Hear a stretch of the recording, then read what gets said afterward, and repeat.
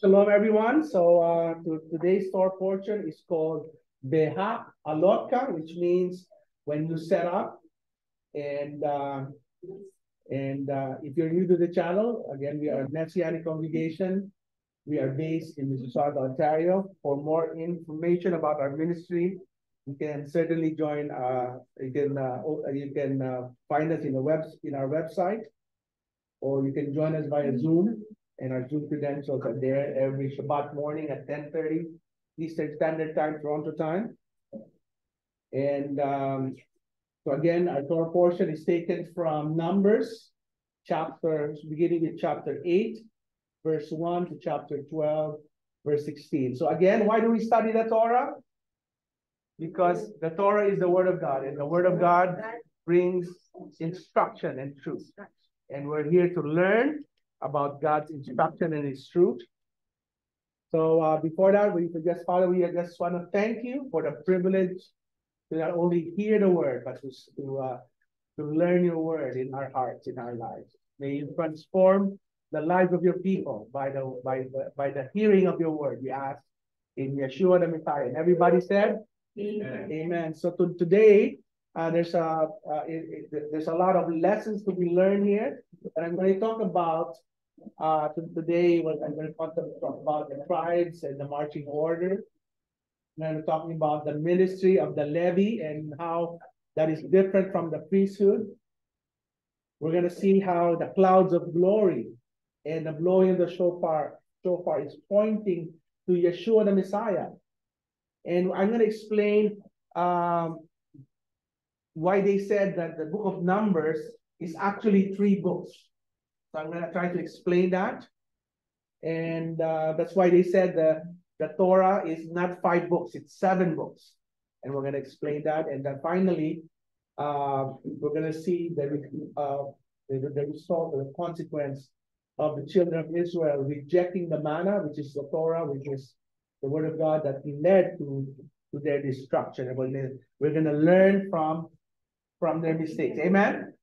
The Torah is there to show us, not to imitate the mistakes of our forefathers, but for us to learn. Amen. So if you're ready, Jesse. So we go to the first slide. So it's interesting because this is the bird's eye view of the camp of Israel. You'll notice that this is how they were encamped. So there was a drone during the time. You will see a cross. Isn't that interesting? You will see a cross in the camp of Israel. So you will learn that the center of the cross, of course, is the tabernacle, and around it are the priests and the Levites, Moses and Aaron on the east, the Kohites on the south, Gershon on the west, and Merari on the north, and of course, the different tribes according to their numbers: Issachar, Judah, and Zebulun, Simeon, Reuben, and Gad, Manasseh, Ephraim, Benjamin, and Asher, Dan, and Naphtali. So it's interesting because you'll see here that God even encouraged that every tribe would have their own flag. They would have their own banner. So each of the tribe would, like the tribe of Judah, they would have a lion as their banner. Are you still here? Yes. So why is that? Because God is encouraging diversity. Why? Diversity is good. In fact, it strengthens them, right? The only time that when diversity turns to be a weakness is when they start to have hatred or division among themselves. So God said, I don't want you to just be one tribe. He wants you to be 12 different tribes, 12 different expressions on how they would worship God. Amen. Are you still here? Mm-hmm. So God wanted, and we learned that historically, that was the basis for the destruction of the Second Temple. And still true today. Why? Because there's so much division today in Israel, even within the Israeli nation, as we prayed earlier. There's a lot of division within, the leadership. There's a lot of division as you learn in the last, I think, 5 years. They had over 7 different elections. Right? There's so much division within. So So it's not good. Division will. So God desires variety of service and worship. It's not one size fits all, as seen in the. We'll see that in the ideal holy nation depicted in the tabernacle. So go to the next slide. So I wanted to share this, the marching order, as Brother Charles read to us. There was a silver trumpet that was commissioned to be created. And the silver trumpet, they had different warning sound. They have different sounds to prepare them. And when it was a long blast, is to prepare them, to warn them to start packing your clothes. Amen. And then there was a second warning that you should be packing your tents or whatever. So it's a marching order when they see prophetically. So of course, the first one to leave, of course, the cloud of glory lifted. When they saw the cloud of glory lifted, the Ark of the Covenant came first. So the Ark of the Covenant, led by the Kohites, the tribe of Kohite, they would carry the Ark of the Covenant. And behind them is number one, Aaron, Moses, and Miriam's family. And then number two, Judah, the tribe of Judah. Number three, Issachar. Number four, Zebulun. And number five, Gershon, and then Merari.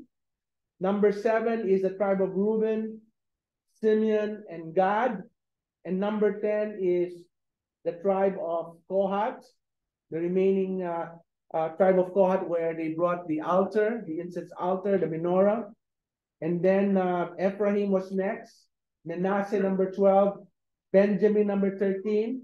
And Dan would move, but he would stay in the back and allow the tribe of Asher and Naphtali to move on. The tribe of Dan was the last of the tribe, and they were in charge to ensure that if there's anything left behind, they're the one who established the lost and found. Amen. Let's say Brother Edwin forgot his kettle. It has his name there, Edwin. So he would go to the tribe of Dan and say, Dan, did you find my kettle? And they said, yeah, we found your kettle. It was still sitting on the stove. You left the stove as well. Amen. Are you still here? So it's important that there's a method, there is a process. So we also learn in this Torah portion on the next slide that the Levites, they were anointed by God. The Lord spoke to Moses saying, take the Levites from among the children of Israel and cleanse them. And we learned that verse 9, they shall present the Levites before the tent meeting and the assembly of the whole congregation of the children of Israel. And thou shalt present the Levites before the Lord, and the children of Israel shall lay their hands on the Levites. So that can you imagine that, during in the wilderness, they were laying hands. The people were laying hands on each other. They were laying hands on the tribe of Levi. They were anointing them. They were commissioning them. Amen. Are you still here? So they were commissioning them. Why? Because the Levites represents the firstborn. We said last time, the role of the firstborn is very critical because the firstborn is the connection to the parent and to the younger siblings, right? The firstborn is the one that understands the heart of the parent. In this case, the Levites understand the heart of God. And then the Levites, because he's also a child of the parent, understands the hearts of the siblings. So the role of the Levites are very important. And we said there that the ministry of the Levites to serve God, represent him in the world. And that's who we are. We are the ambassadors like God. We are to serve God and we are to serve God and reflect the God that we serve in how we treat our brothers and sisters, right? Amen. So you said, go to the next slide. So we learned that the Levites start their ministry. They start their official work at the age of 30. right? And I'm going to explain because it's a misnomer. It's the Levites that starts at age 30, the official work, and then they retire at age 50. Say that. They start at 30 and they retire at 50. So look at this, numbers from 30 years old and upwards until the 50 years old, they shall enter upon the service and the work. In the Lord's verse 8, this is our Torah portion. This is what pertains to the Levites from 25 years old. So from 25 years old, they start as a apprentice or as a, what do you call that? Student. Yeah. Training, apprentice, okay? Apprentice. What is called that? Yeah, the one that, a student, a training, right? And then at 30 years old is when they officially are able to do it. So there's a 5-year training. And then at 30, then they can do the work. And then at age 50, they retire. At the age of 50 years, they shall return from the service of work and shall serve no more. So they only have a 25 years shelf life. Amen? Are you still here? They already get pension after age 50. Wow. Next slide. So we also learned that the priesthood, on the other hand, they don't have an age limit. Are you still here? So the priest, the only thing that will disqualify the priest, in other words, the priest can serve until 90 if he's able to. Are you still here? There's no retirement age for the priest. Okay? The only thing that will disqualify them, it says in Leviticus chapter 16, and speak to Aaron, saying, whosoever said be thy seed throughout your generation that has a blemish, let him not approach to offer the bread of his God. So verse 8, for whatsoever man he that has a blemish, he shall not approach a blind or lame. We said that there are spiritual and physical meanings behind this. We don't have time to explain it, but there are 12 blemishes that will disqualify the priest from serving. So the Levites, say that the Levites, they are limited by their age. Say that they're limited by their age. If the Levites, for example, is blind, say that if the Levite is blind, he can still serve. Say that he can still serve. Why? Because the physical blemish does not disqualify him. Are you still here? But if he is 51 years old, that means what? He cannot serve anymore. He retired. Okay? The priest, on the other hand, say that the priest, on the other hand, even though he's just 25 years old, say at 25, or he is 51, he can still serve. Say that he can still serve. Why? Because the priest is not disqualified by what? By age, but they're disqualified by what? By any blemish. If he's a broken hand, he cannot serve until he heals his hand. Am I still here? Clear so far? So why is that important? Why is that important? Say that, why is that important? What is the lesson that God is trying to convey here? Why? Because generally, say that generally, the work of the Levim, the Levites, they are the ones that sing. So during the temple time, they would have choirs, they would be the praise and worship leaders. So when the sacrifice is being brought, they would sing. The Levites will be singing. Say that they will be singing. On top of course, during the wilderness, they would be the one assembling and disassembling. But remember, when the permanent structure, the temple was established in Jerusalem, they didn't need to move anything. So the primary work is for them to teach. Say that, to teach and to sing. Say that, to sing. They were the ones that were singing.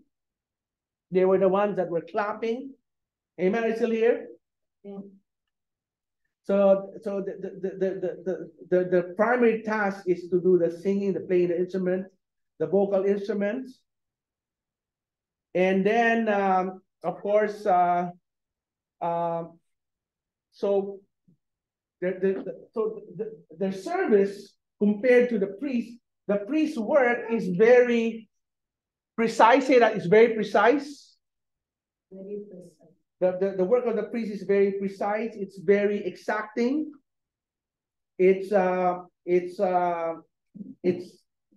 it's almost repetitive. Like remember, there's a lamb slain in the morning, the tamid, the lamb in the morning, and then there's the lamb in the evening. So if that's the only sacrifice for the day, their work is very precise. It has the animal has to be slaughtered a certain way. The blood has to be spilled a certain way. Amen. Are you still here? Yeah. In fact, they said, let's say the priest is wearing his priestly garment, and all of a sudden he feels like, I want to wear a tie. You know, he's wearing his priestly garment, and then he decides that he wants to wear a necktie today.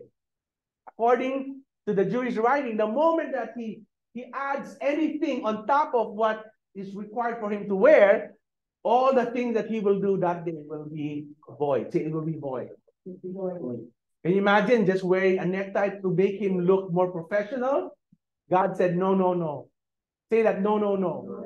Why? Because the priest is the work of the priest. Say that the work of the priest is very precise. It's very exacting. If that's even a word. Amen. It's very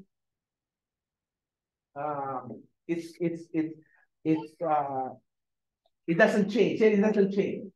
That's why if you think about it, if you are in a profession that is very repetitive, you know, it's the same thing all over and over again, you'll notice that the older you are, the older you are, yes, the better you are at it. Why?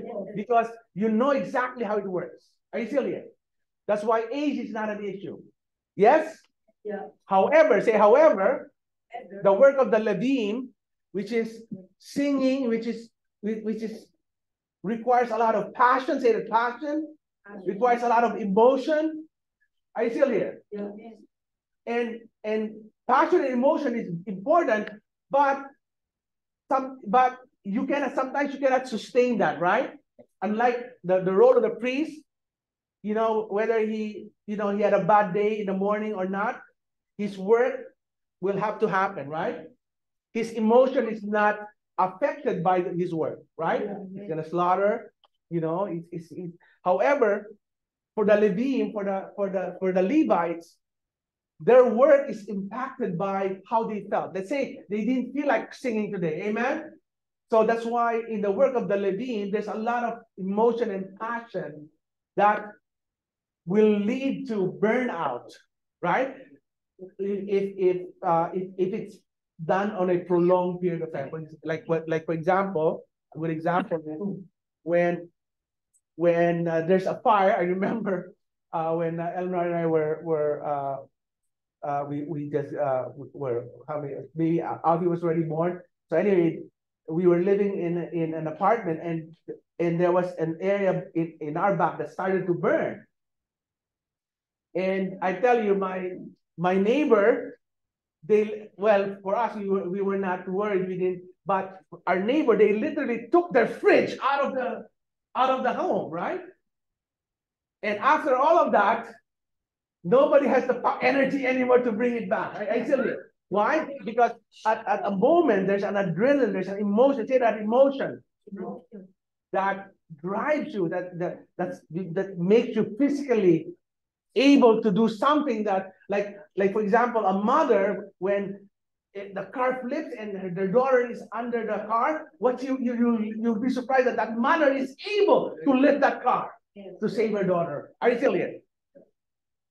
But the point of God is that type of behavior, that type of job is not sustainable over time, because it will lead to burnout. See, that it will lead to burnout. That's why for the Levim, even though they have a blemish, if you're blind, you can still sing. Are you still here? Yeah. If you're blind, you can still play the instrument, right? But the thing that will disqualify them is their age. Why? Because God said, okay, you've done enough of your time, so you can retire now. Amen. Are you still here? Yeah. So I wanted to explain that because we need to understand that God has called us. Say that God has called us to be Levites and to be priests, right? And in when the Messiah returns, He will make us to be the Levites, priests, firstborn and priests, and we need to be precise, meaning to follow God's word. At the same time, we need to be doing it with passion. Remember when they were singing, except during Pesach or during the holidays, they had specific sound that they would sing. But anytime during the week, during the day, they would sometimes they would improvise. Why? Because if they felt like being singing jazz this morning, they would be singing jazz, or whatever. So they had a lot of improvisation. But the priest, the word is very precise. It's the same day in and day out. Amen. It's still here. So God wants us to worship Him the same way we worship Him in like we pray liturgical prayer. You notice we pray liturgical prayer. Also, we pray from our heart. Amen. So God wants both. Say, God wants both from us. Amen. So if you go to the next slide, so we're going to look at the clouds of glory. We learned that about the mysterious clouds of glory, which sometimes dwelled among the people of Israel in the tabernacle, and sometimes they went before the people, showing them the way to go. And this points towards the Messiah who will dwell among us and lead us the same way in Numbers chapter 9, verse 6 says there. So it was always, the cloud covered it, and the appearance of fire by night. And whenever the cloud was taken from over the tent, then after the children of Israel, the children of Israel journeyed, and in the place where the cloud abode or stayed, there the children of Israel come. So in other words, they were looking at the cloud. See, they were looking at the cloud for their direction. If the cloud left, they have to follow the cloud. Are you still here? Yeah. And if the cloud left, what happened? If the cloud lifted, what happened? The silver trumpet, the shofar started to come out, and the instructions. So because there was no cell phone, right? So the way they communicated was through signal. When they hear a long blast, it's a sign for them to prepare. Amen. Are you still here? To prepare themselves. And so here we see here the throughout Israel's journey through the wilderness, the angel of the Lord, as we read there, and accompanied them in the form of the cloud of glory. The cloud lifted to show when to move, and then it traveled ahead to show them the way. Verse 22, look at this. Go next slide. You see verse 22 there? Whether it was 2 days or a month or a year, that the cloud tarried upon the tabernacle, abiding thereon, the children of Israel remained encamped and journeyed not. But when it was taken up, they would journey. So they were following the tabernacle. They were following where the tabernacle go. Go next slide. When the cloud stopped, Israel knew it was a time to camp. When the cloud lifted, the priest made a special kind of sound of the trumpet that was called tekiah. That's a long, uninterrupted trumpet blast.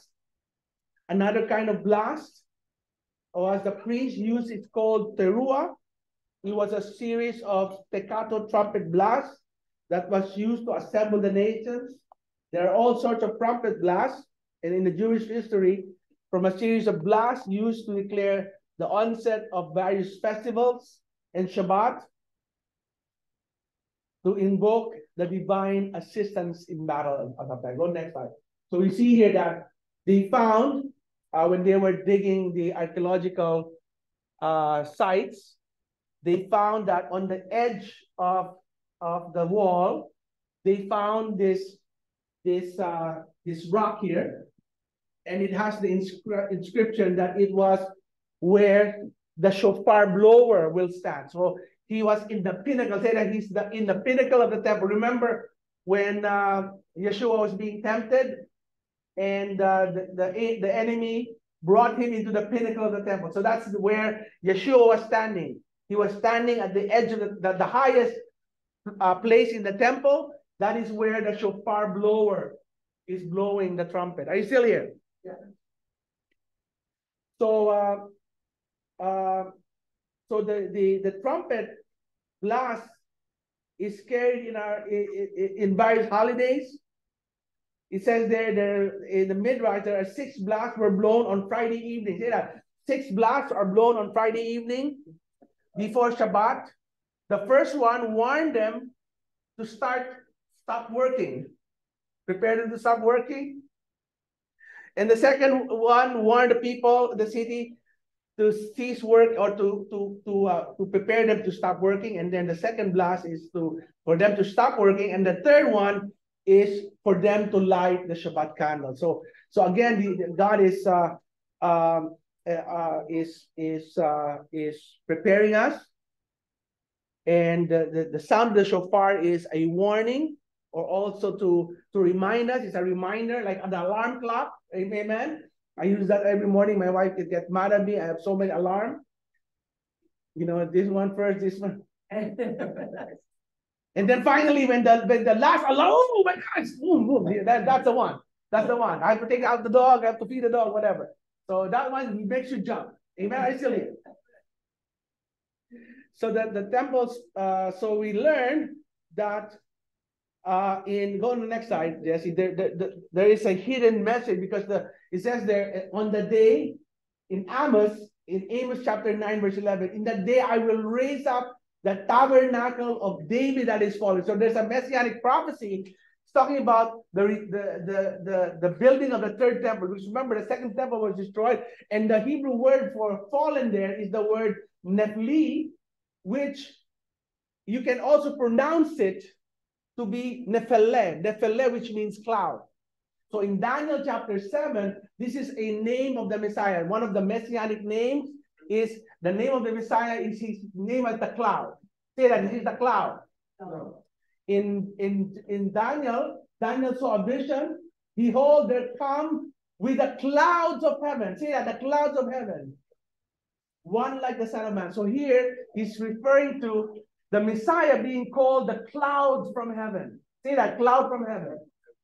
Wow, say wow. It says there too that one of the descendants of David, talking about his generation, one of his descendants will be named Anani. Say that, Anani, which literally means cloud. Say that, cloud. So it's referring to, it's actually a messianic prophecy about the coming Messiah. He's coming from the line of David, amen, right? We know that. And his name will be called Clouds of Glory. The clouds, say that, clouds of glory. So in the next slide, you see here that in Matthew chapter 24, look at this. This is the sign of the Son of Man will appear in the sky, and all the tribes of the land will mourn. They will see the Son of Man, coming on the clouds of heaven. So the same prophecy that Daniel saw, the clouds of heaven. Amen. Actually, the Son of Man coming down with tremendous power and glory. He will send out his angels with a great shofar. Remember, when they saw the cloud lift, what happened next? Say that. When the cloud lifted, what happened next? The trumpets came out. Amen. Are you still here? Yeah. There was a blast of the trumpet to warn the people, prepare yourself. Pack your clothes. Are you still here? Yeah. Pack your tents. Pack your kettle, Mr. Edwin. Yeah. Are you still here? And in 2 Thessalonians chapter 4, for the Lord himself will come down from heaven with a rousing cry and a call from one of the ruling angels, and with a God's shofar. Those who died united with the Messiah will rise first. Then we who are left alive will be caught up with the clouds to meet the Lord in the air. Amen. 2 Corinthians chapter 15, verse 51. Look, I tell you a secret. Not all of you will die. I'm telling you, not all of you will die. Say that, not all of you will die. Amen. But you will be changed. It will take but a moment, the blink of an eye. At the final shofar, the shofar will sound and the dead will be raised to live forever. Amen. And you will forever be changed.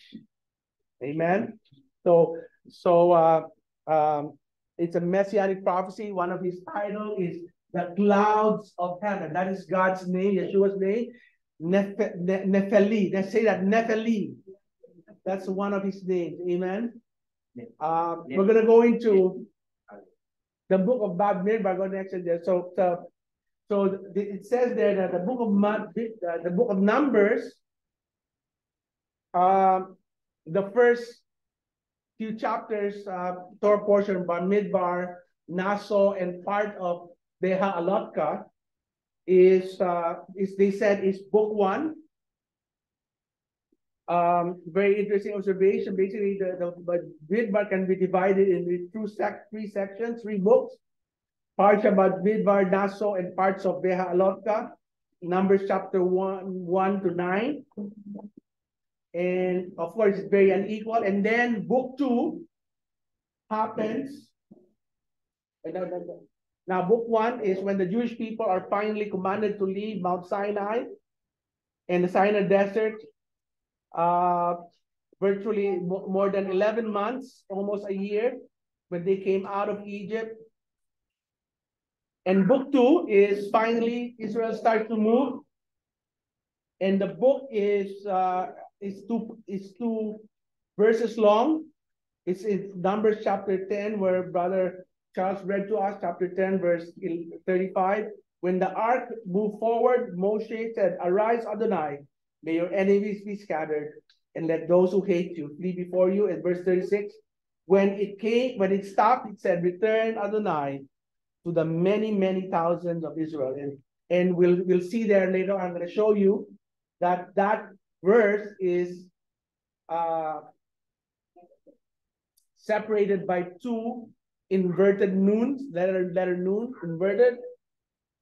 And of course, the next book, the 3rd book, is anything after chapter 11 is book 3. In Proverbs chapter 9, it says, "Their wisdom has built her house and has hewn her in 7 pillars." So we see here that because the book of Numbers, they said, is actually 3 books.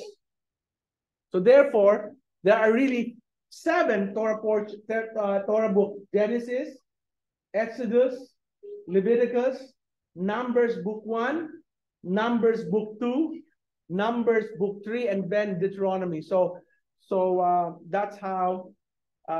If somebody will ask you how many Torah books there are, the correct answer is what? 7. Amen. 7. Verse 1.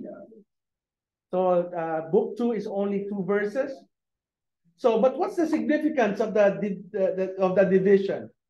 I'll go next slide, Jesse.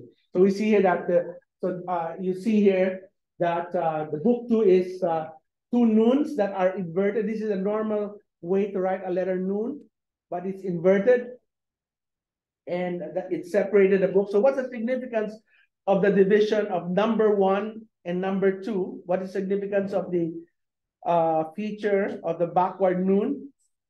So there's an ancient Rabbi Sadok, says a very, very explanation. The book of Bamidbar is book 1 is the ideal society. It lays out the Mishkan in the middle, and the Levim and the priests around the Mishkan, and explain the unity within the different tribes living in the wilderness. So it's talking about what will the ideal kingdom of God look like. So book 1 is Numbers chapter 1 to chapter 9 is showing us what God's kingdom will look like in the future. Book 3, on the other hand, is when they started to disintegrate from the ideal reality because of sin. The story of the quail incident, the story of the Korah rebellion, the story of the Moabites, and of course the spies, the 10 spies. So in other words, in a sense, book 1 set out the ideal world, the ideal kingdom of God. Book 3 shows us the disintegration of that world because of sin. And book 2, say that book 2, the 2 verses is the key to understanding how we can go back to the ideal and not go to the disintegration. Amen. Say here. So the sages say, the ancient rabbis say, that describing the journey away. Go to the next slide, just the journey that they took away from the tabernacle, from Mount Sinai. They said that when the cloud finally left or lifted, authorizing them to move to the promised land, the sages described the attitude of the Jewish people as something like, when a kid, when the final bell rings, right? They're sitting on their desk, and then the ring, they started running. So the sages described that the attitude of the children of Israel, they were so anxious to get out of Mount Sinai. Say that. They didn't want to stay in Mount Sinai any longer. Why? Say that why? Because God started to teach Moses laws upon commands. And they said, the longer we stay here, God might give us more commands. Are you still here? So they were, in the Jewish writing, it says, the children of Israel were so excited to leave the Mount Sinai where God's presence was where God gave the Torah, His word, because they don't want to hear another. God might change His mind and give us more laws. Are you still here? So they were excited. They were excited to leave there. Are you still here? Just like a child waiting for the final bell so he can go to the playground. Are you still here? So they left Mount Sinai with enthusiasm. They were excited to leave the presence of God. Are you still here? Are you still here? So with passion, because they were afraid, they figured, hey, we've been here a year and God gave us so many commands already. How many more if we stay longer? So they wanted to leave right away. So it didn't really help them, but nevertheless, because later on God added more, even though they left Mount Sinai, right? We know that God added more laws to them. But you see here that the attitude, so what the sages, Rav Sadok, for example, says, how you go from book 1 to book 3 is based on the attitude you had towards what? Towards the service of God. Are you excited to serve God or you're not? So in this case, they were not excited to do this mitzvah, this commandment. Are you still here? So as a result, he says there, for them, the commandments, say that the commandments was like a burden to them. Say, are you still here? Why? Say that why? Why? Because they didn't look at the Torah the same way we do today. That's why, we're going to learn that this prayer that we prayed before we read the Torah came later when the first temple was destroyed. It was created by the sages. Why? Because they wanted to make sure that when you're reading the Word of God, you are excited. It's a privilege for you. Amen. It's still here. Because their attitude was, they want to get out of God's presence as soon as possible. And as a result, it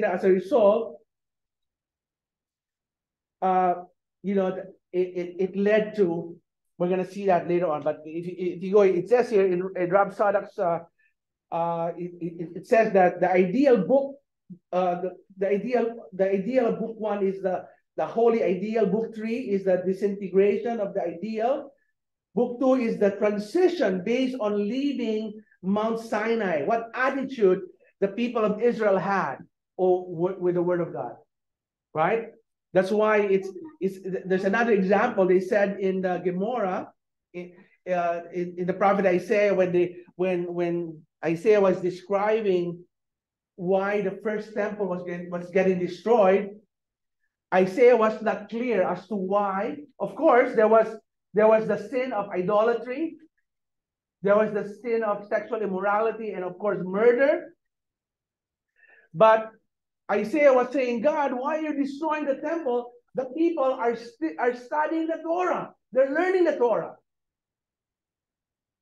Why are you destroying it? So Isaiah had to question. In the Jewish writing, it says there that because they did not look at the Torah as something that was a gift that came from God. Therefore, the protection, the blessing, the transformation that the word of God should have happened in their lives did not affect them. Why? Because they didn't look at it as a blessing. Amen? Are you still here?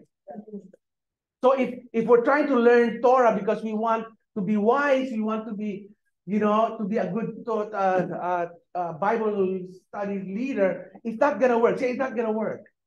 Because the word of God is supposed to what? Is to benefit us. Amen? The word of God is supposed to what? To bless us. And the only way that the word of God is going to bless you and I is when we look at the word of God as a blessing. Amen? Amen. So our attitude, when we look at the Torah as a burden, then it's not going to bless you. This word is not going to bless you. The same way that Isaiah was saying, why God, they're studying the Torah. How come they did not move away from idolatry? How come they didn't move away from sexual immorality? How come they didn't move away from murder? Why? Because the word was not received, was not received with gratitude, with thanksgiving. Amen? Amen.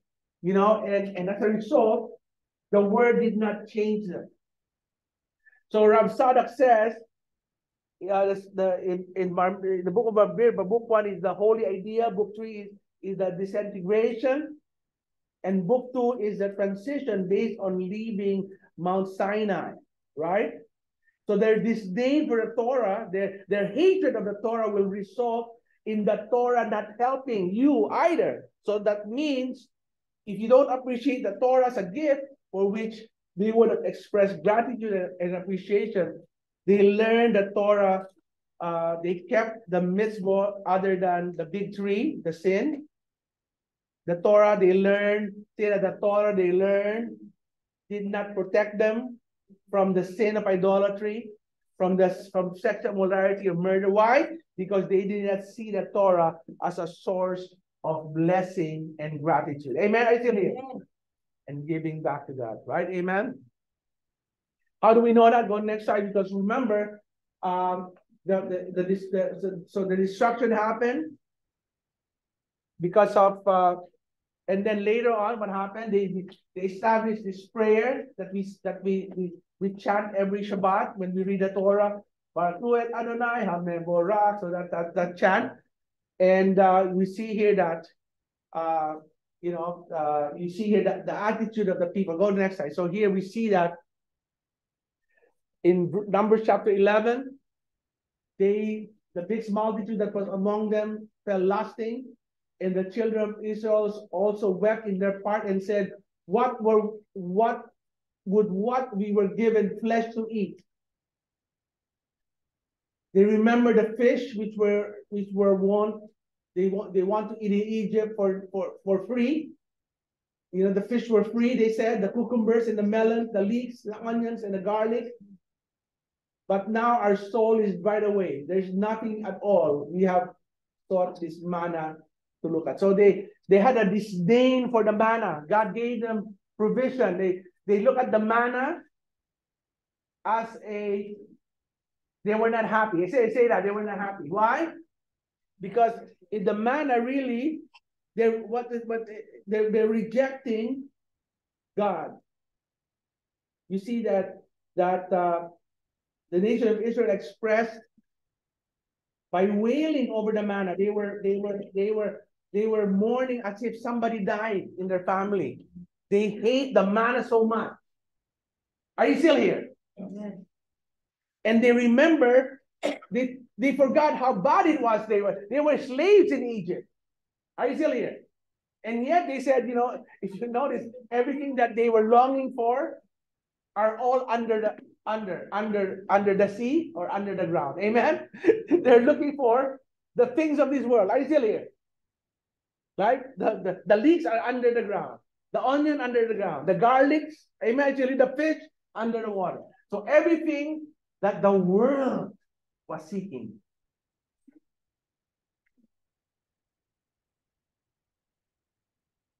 As if they're saying they were better off before they received the Torah. Are you still here?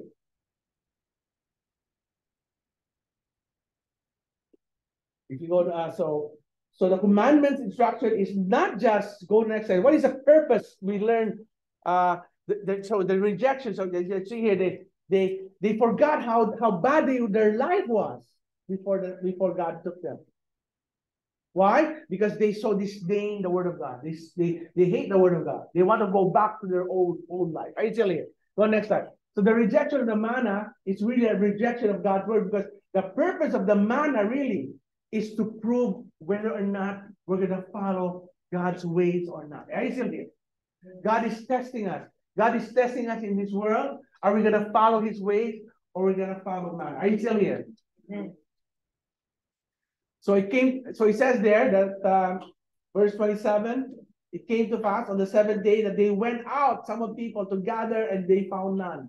And the Lord said to Moses, how long will you refuse to keep my commandments and my law? So God is disappointed that they refuse to follow God's ways. Amen. So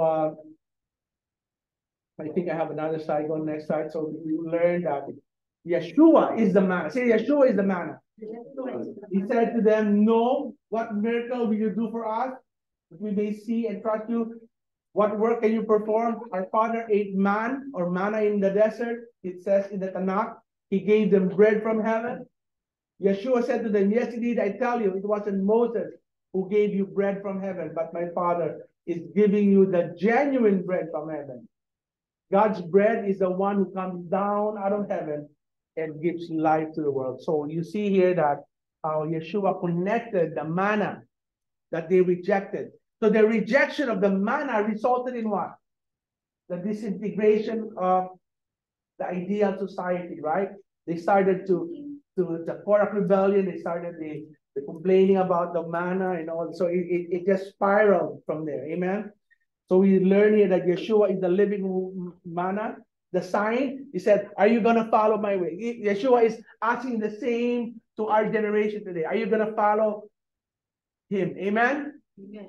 We read the second part, or sister Sophia read the second part of John chapter 15. The first part, he says, if you love me, he said, if you love me, you will keep my commandments. Amen? So he says here that I think I have another slide, Jesse, you check. Verse 52, how can this man give us flesh? Yeshua said to him, yes, indeed, I tell you that unless you eat the flesh of the Son of Man and drink his blood, you do not have life in yourself. Whoever eats my flesh and drinks my blood has eternal life, that I will raise him in the last day. So he's talking about his word. Say his word. He's not talking about eating his flesh. He's talking about his word. That is his word is the flesh. The spirit who gives life. The flesh is no help. The word that I've spoken, the word that I've spoken, they are spirit and life. Amen. They're spirit and life. So go next slide. So we see here that many today, replacement theology, right? We know that. They don't believe in the commandments and instruction of God and replace it with man-made doctrines. We have replaced the Jewishness with a pagan way, right? They rejected the idea of commandments and allowed super grace that are giving many to live like the world and still claim to be followers of the Messiah, right? He says, replacement theology, Israel is replaced, the Torah is replaced, Shabbat is replaced, the name of the Savior is replaced.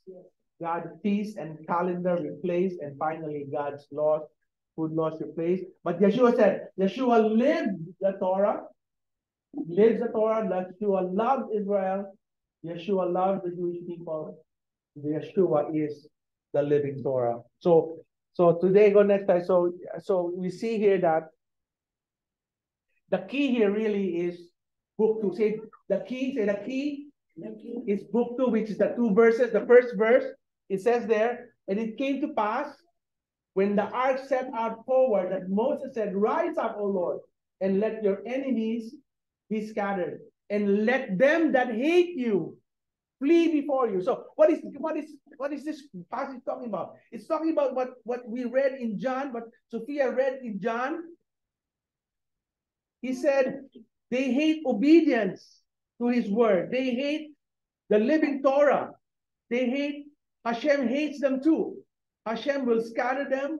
And this is what happened. So in book 3, because they hated the Torah, the word of God, what happened? God scattered. They scattered them. God scattered them. So God said, the key there, those, arise, O Lord, and let your enemies be scattered. So God said, the enemy of the Torah, the enemy of his word, he will scatter them. Amen? Verse 23, what Sophia read. Whoever hates me, hates my Father also.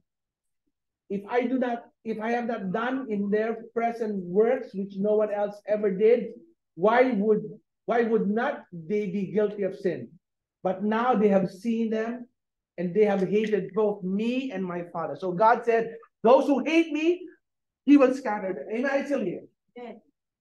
And then goes to the next side. The good news is, verse 36, and then when the ark rested, talking about God's presence rested, return, O Lord, unto the 10,000s of the family of Israel. So here there is going to be a returning. Say that there's going to be a returning. Say that, returning. Isaiah 55, it's a messianic prophecy. It says there, you will summon a nation you do not know, and a nation that doesn't know you will run to you. The nations will hear about the Messiah. They will hear about the Torah. They will run to the Torah for the sake of Adonai your God, the Holy One of Israel, who will glorify you. Seek Adonai while he's available. Call on him while he is still nearby. Let the wicked person abandon his way, and the evil person his thoughts. Let them return to Adonai, and he will have mercy on them. Let him return to our God, and he will freely forgive. Amen. So that's the key. That's the key. Our love of God and our, when we love his commandment, it will bless you. If you love his word, he will bless it. Amen. If you walk in his way, it will bless you. Amen. So to conclude today, Israel's problem, mankind's problem began when we reject the manna, the word of God, his Torah, and really Yeshua, the living Torah, amen, that came down from heaven. The question that we have before you, do you really love God so that you will be willing to obey his Torah in our lives? Or is our relationship based on convenience? What is convenience to you and to me? Amen?